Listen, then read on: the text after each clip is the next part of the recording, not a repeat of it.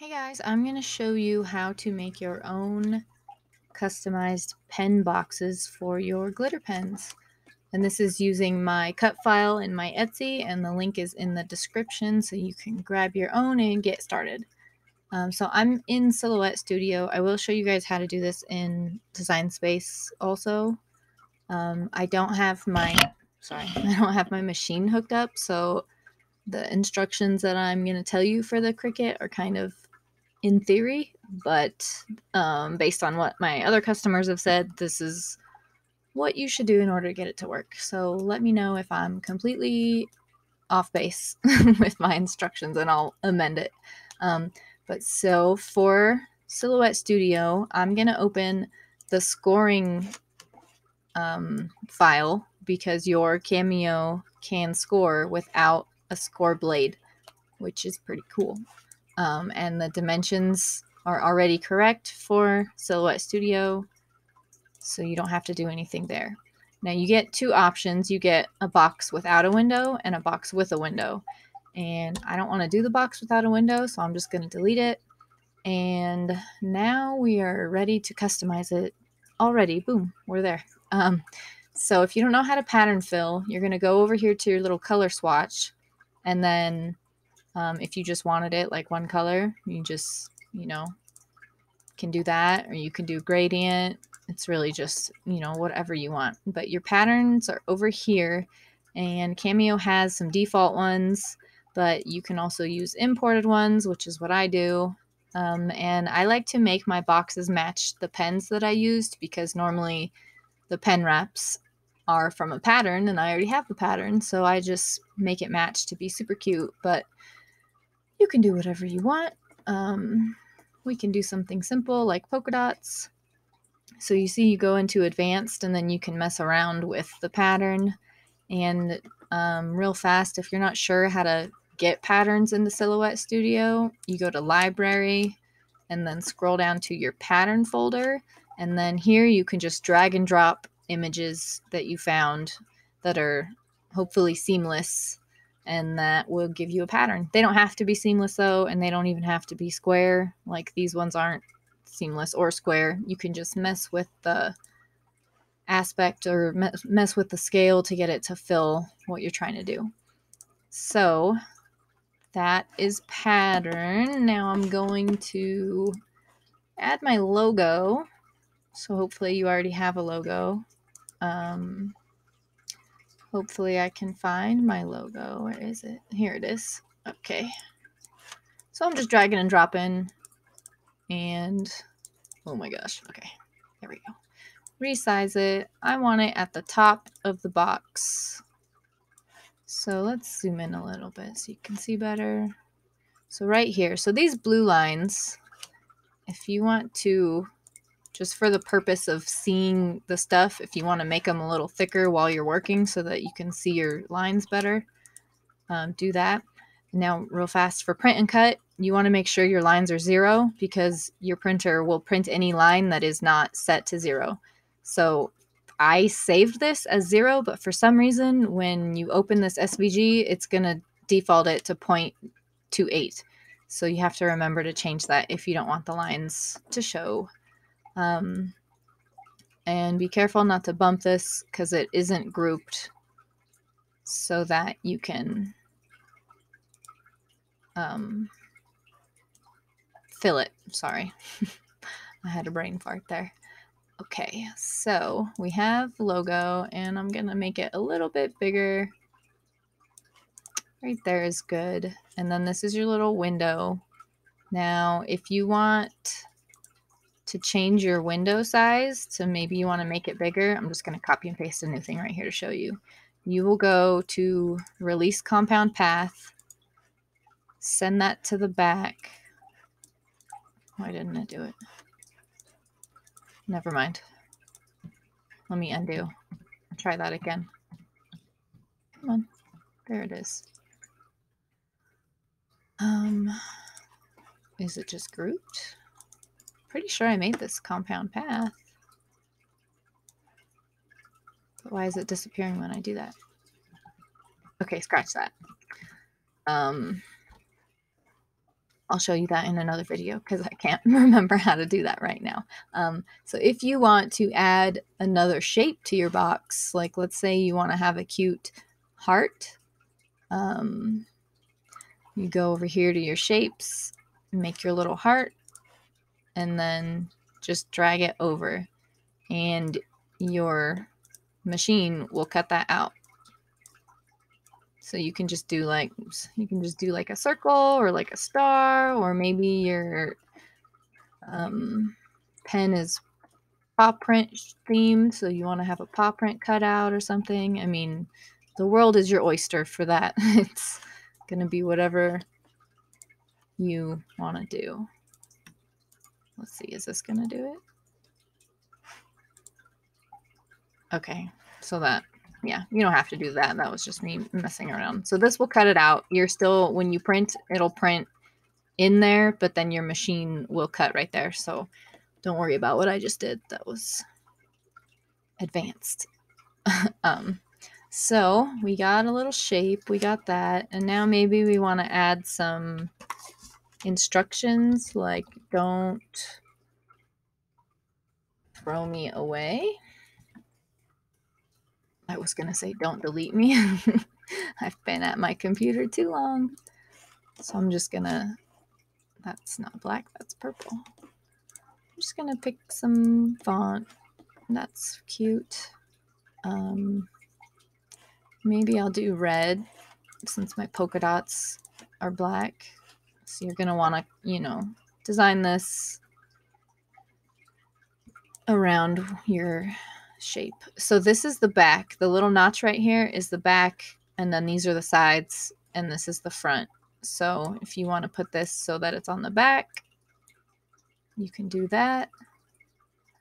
And see how that's kind of hard to read? So like if I was designing this for real, I would create an offset really fast of like 0.025, apply group. And I'm probably going like way too fast for some of you, but just, you'll have to figure out how to do this on your own. I'm so sorry. So that's kind of cute. And then it's more readable. And you can put other things on there. You can put your, what's it called? Your QR code. Can throw that on there. You can do, I mean, I don't have to tell you. You know all of the things you can do. You can write stuff so that it shows up on every single thing. Now, you might want to do it this way. It's the age-old question of which way do people read. Probably should do that. I think the other way would be kind of like upside down. I need to make that a little smaller, kind of lined up a little. Okay, I don't want to be too crazy because you can figure this out on your own. Just make sure that your cut lines are not touching, or your little design is not touching the lines at all, your words. That's what I'm looking for. So, you know, you get it all done, and you can fit 2 of these on a page if you're doing just a regular 8 by 11. 8.5 by 11.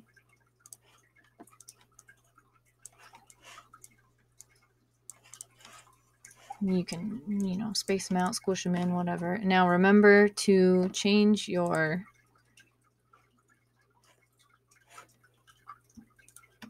lines for your logo. Anything you import, get rid of lines.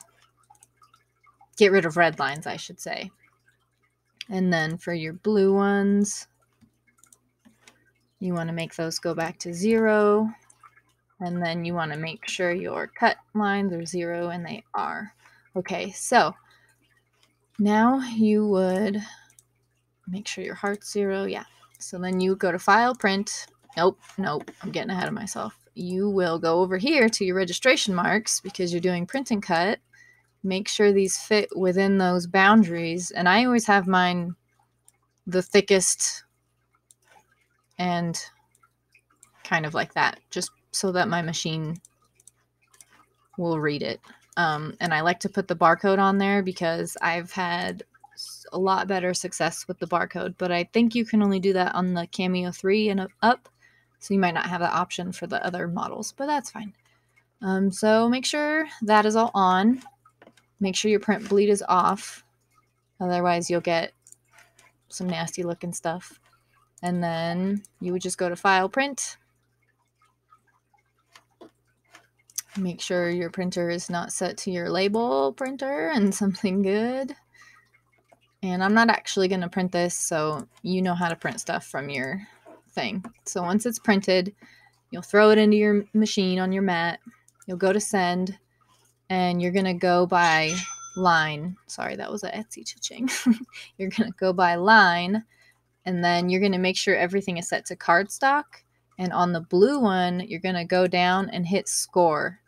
And then any other lines you made for words or whatever, you're going to make sure those are unchecked because you do not want to cut those words out. So as you can see, all of the red stuff, like the heart and the box, will be cut out, and everything that's blue will be scored. Now there is one last thing you have to do. So when you go to the blue one on score, you're going to change the force to 1 and the speed to 10. If you don't do this, it's going to cut your score lines normally, even though you put it to score. So make sure you change that. And then you'll hit send, and then it should only take like a minute and a half maybe to cut this, because the score makes it super easy and super quick. And then you will just have to put your box together. I like to use skinny double-sided tape, and I put it on this tab right here, and then I fold the box together, and then you just, fold everything up, and then you're good to go. And I like to tape the bottom as well, just because when you're dropping the pen in there, it can open it and then it can like fall through. So that is for Silhouette Studio. If you are not a Cameo user, then you can stop watching now. So thanks for watching that. Now for my Cricut users, this one is already done. Oh wait, let me go in here. Sorry, you can't see what I'm doing, but hold on one second. I have to get the sizing document right. Okay, so this is the correct sizing for the box. Now, like I said, this should be set already in Silhouette Studio, but for some reason Design Space imports it to something random. So I'm gonna change it, and you want to make sure that's unlocked so that you can change both things without it trying to mess it up. So this is what it looked like when I, customized it, but we'll go to a fresh thing. So we'll go to my new pen box, and we're going to do scoring. And there it is in all its glory. I'm going to go to upload. I'm going to go to insert, because we'll just leave it there. Now this gives you both styles, because remember, this one has no window and this one has the window, and we just want to use the window. So we're going to ungroup, select that one, just delete it. Now for here, for this blue, you want to go over to operation and go to score, and that'll make everything actually show up. And then we want to make sure this is size, so it's 2.811. Undo that by 8.377. Whoops. Okay, I did it.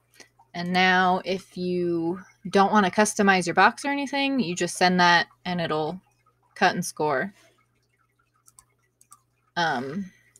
Sorry, my daughter just woke up. Let me pause this and I will be back. Okay, I am back, and I have my daughter in my lap right now, so if you hear a random small little voice, that is her.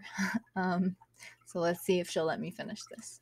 So this is what we have when we've imported it. Now, if you want to just send it like that, I already said this, you're good to go. If you want to customize it, bump it. You're going to select it, change this to print and cut.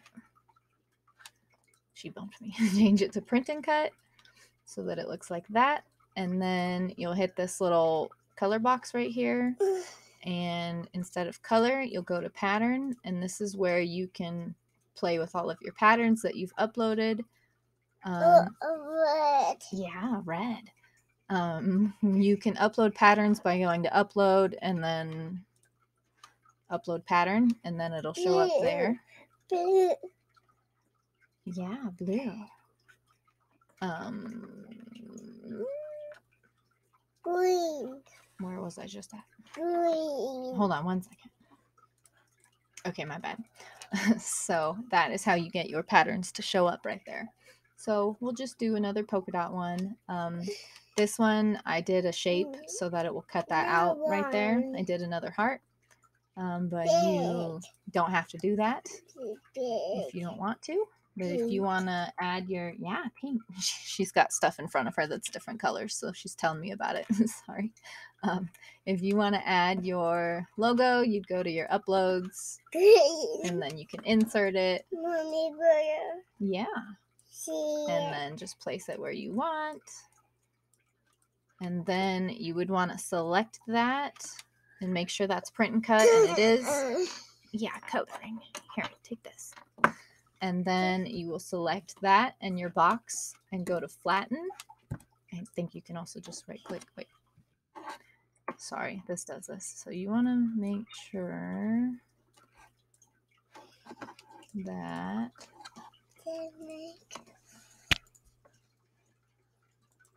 oh yeah, this is so silly. Okay, so you have to like select this in the right order. So I believe you select the box first, and then you select everything else that you want to flatten in order for it to actually flatten and show it on top. Because if you don't, then it'll go to the back like what I just did. So you can add your stuff, and then if you want to do some text and type it in, you can do that, and just make sure you flatten it again so that it is not going to print. And then when you're ready to send everything to your machine, you would right click and attach, and then you would make it, and see how this one shows the scoring lines and this one doesn't, because I hadn't changed those ones over. So it will print like this. Then you would send your machine, or send it to your machine, and then it would cut, and then it would score just those. So it should leave your logo completely alone and not try to cut it out like a lot of people have issues with. And if you do not have the scoring tool, you would just use the pen box cutting file, and then I have it set to where it is dashes, so it will cut those dashes, and then it makes it like a perforation kind of, and then you can fold it on that. So that one takes a lot longer to do, but if you don't have the tool, then you don't have much choice. You have to do that one, or you can always fold it by hand, but that probably maybe would take longer than the machine cutting it. I don't know. So that should be it. Now, that was all in theory based on what my customers have told me, so hopefully that works for you guys, and if not, let me know and we will try to troubleshoot it, because I know a few people have had issues with this. But that is it, and I hope you learned how to do something today. Thanks for watching.